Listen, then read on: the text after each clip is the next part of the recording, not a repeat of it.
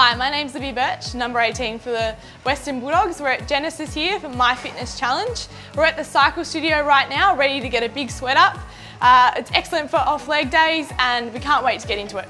I've always loved playing sport.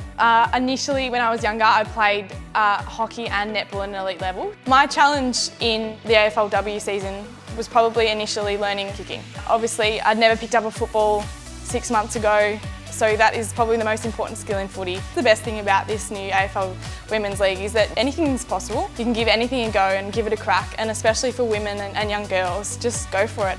I took the Western Bulldogs girls through just a little snapshot of what a cycle class is like. It's a very high calorie burning session.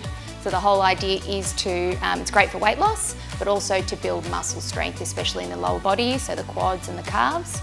It was awesome to do a bike session here today. As you can see, I'm still sweating from it.